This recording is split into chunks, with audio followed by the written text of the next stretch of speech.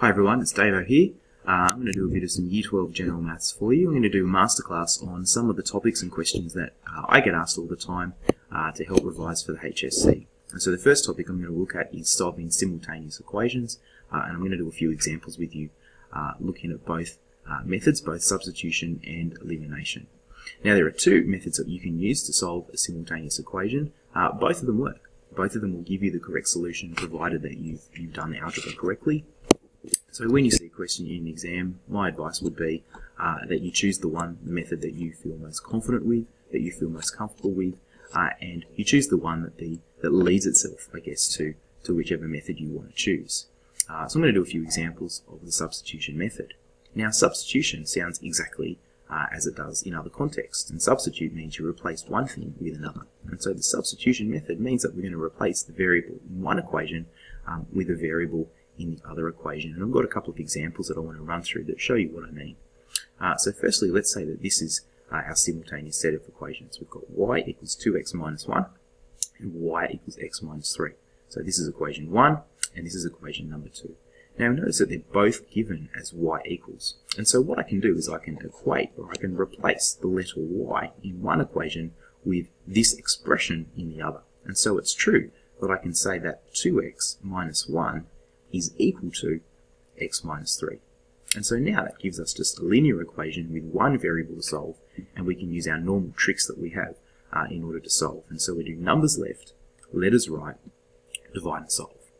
So numbers left means we're going to look at the numbers on the left-hand side of the equation, and we're going to do the opposite function in order to cancel them out. And so if it's minus 1 on the left, we're going to plus 1 on the left-hand side and cancel that, and we have to plus 1 on the other side and equate them together. And so on the left-hand side, I get 2x equals, and on the right-hand side, I now get x equals, now minus 3 plus 1 is negative 2. And so that's numbers left. Now we're going to do letters right, and that means we're going to do the same deal with letters on the right-hand side of the equation.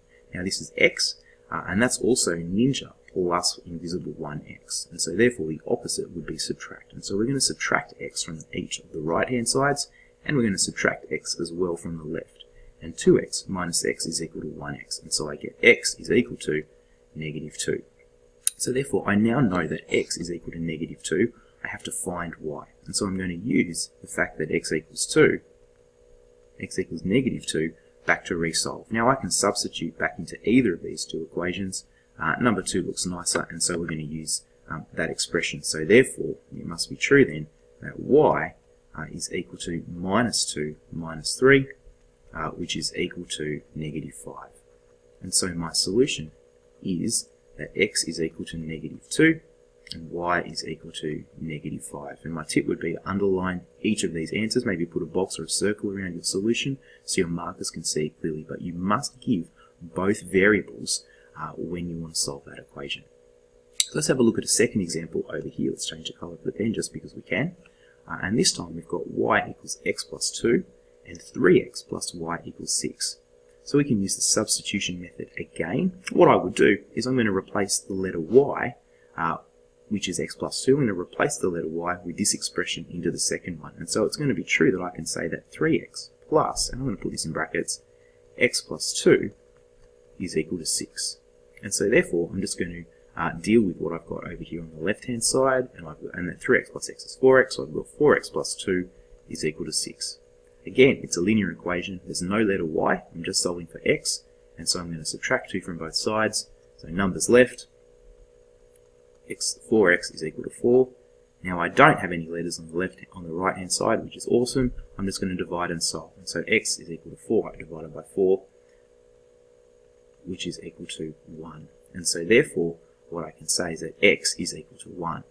Now, I want to resubstitute into the original equation, so I'm going to use the fact that I know that x is equal to 1, and I'm going to replace it back into either of these equations. So let's choose the first one this time, that y must be equal to x plus 2, and if x is 1, therefore y has to be 1 plus 2, and so therefore we can say that y equals 3. And so our solution for the second example is that x is equal to 1, and y equals 3. And again, we've made it nice and clear that that's exactly what we're doing. Alright, now a third example for you. Again, let's change the pen color. this time let's go to this one. It's got x equals 2y plus 3 and 2x plus y equals 21.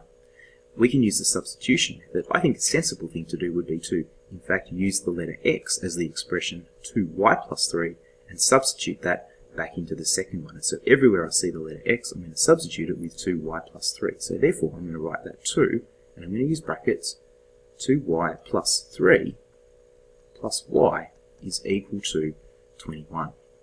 Now I need to expand these brackets to solve, but that's not too much of a problem at all, because 4y plus 6, remember 2 times 2y is 4y, 2 times 3 is 6, so 4y plus 6 plus y is equal to 21.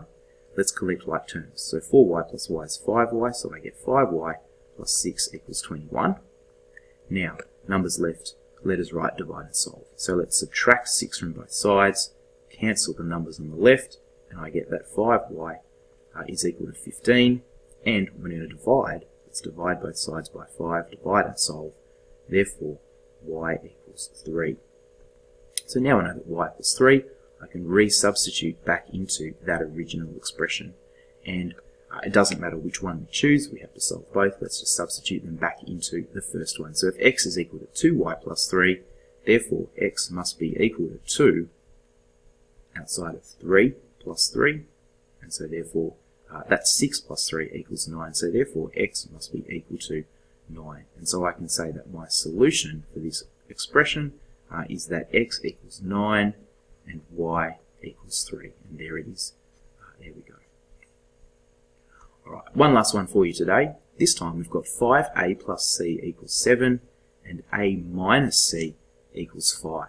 And again, we want to solve between these equations here. Now we can substitute, but you'll notice that one of these isn't written as a equals or c equals. That's okay. We can slightly rearrange one of these expressions to give us that. And so if I take this second one here, if I add c to both sides, that would give me the expression that a is equal to 5 plus c.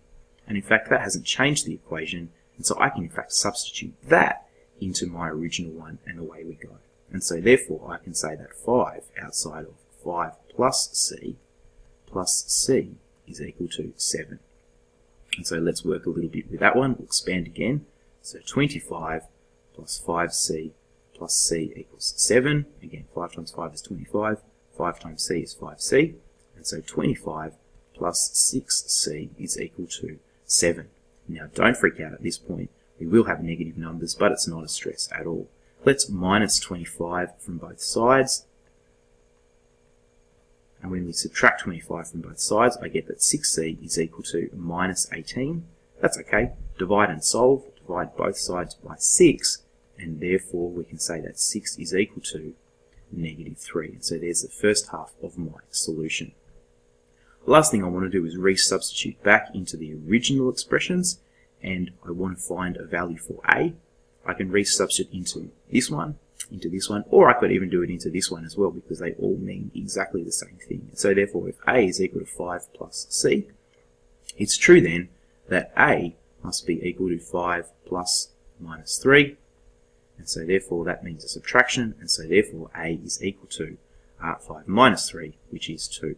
And so my solution here is that a equals 2 and c equals negative 3. And there you go, we're done. That's how you solve simultaneous equations, and you do it via the substitution method.